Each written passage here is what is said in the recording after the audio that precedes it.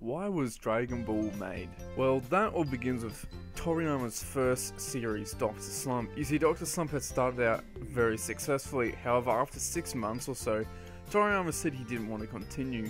The reason was because each story of Dr. Slump was self-contained and finished every week. It was also a comedy as well, which meant that if something didn't work, Toriyama invariably had to change everything, placing a heavy burden on him.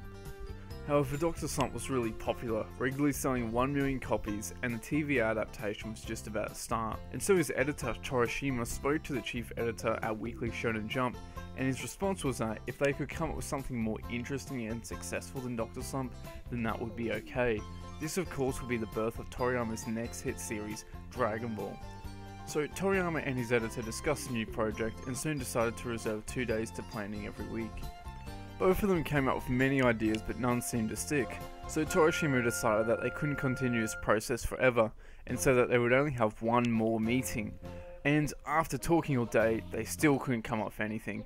But just before he was about to leave Toriyama's office, Toriyama's wife brought them some tea and started talking about how weird and unique Toriyama was, and how that instead of listening to the radio or music like many manga authors would do, when he writes manga instead, he watches movies. This then prompted Torishima to ask Toriyama what movies he watched, and Toriyama replied Jackie Chan's Kung Fu movies, and so his editor suggested that if he liked Kung Fu movies so much, why not draw a Kung Fu action manga for the next project?